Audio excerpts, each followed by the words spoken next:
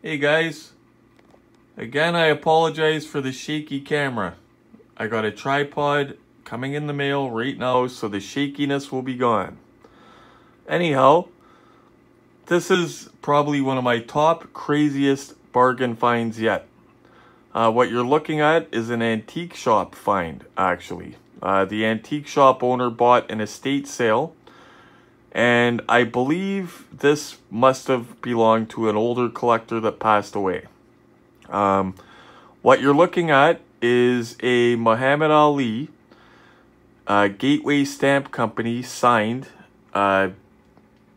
It's a silk cachet. It's made to commemorate the 30th anniversary of Muhammad Ali winning the Olympic gold in 1960. This was signed in 1990. As you can see, the postmark and everything like that. The company's very legit. They do presidential signings, stuff like that. I've got the COA with it. I've had it hammered by other companies.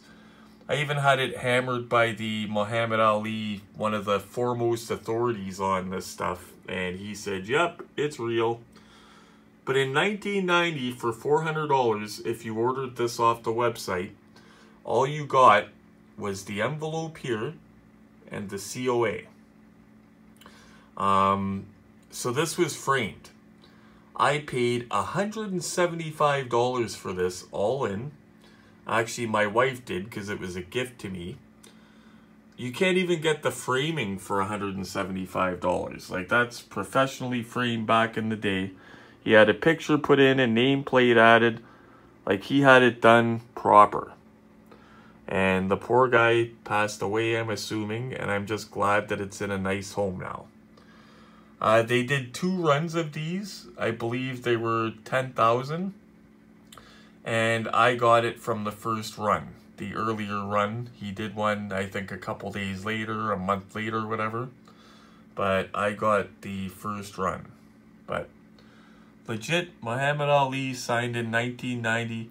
$175, guys. Now, before I did this, before I pulled the trigger, I did the homework to make sure it's real. There are tons of Muhammad Ali fakes out there. And just because something has a certificate of authenticity does not mean that it is real. Anybody can put out a COA.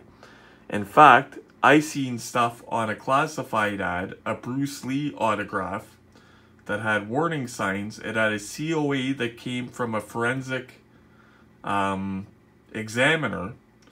And I Googled the guy's name, and he was all over Google that he would certify everything, and he was banned from eBay. And yeah, I messaged the seller, told him all about it, and he ignored me and kept the ad up. So clearly he knew something about it. But be very careful buying autographs, guys. PSA DNA is probably the leader. I've seen Beckett screw up a lot. I've seen all of them make mistakes. Even PSA DNA makes mistakes. The best autographs are ones like this, where there's a representative there that witnesses the autograph. You know it's 100% legit. Anyway, guys, take care. Like and subscribe. Let me know in the comments what your craziest bargain finds were. I always like to hear what people find in the wild. And please don't forget to like and subscribe. That way I could keep the good content coming and invest more in the channel. And yeah. Anyway, guys, happy hunting.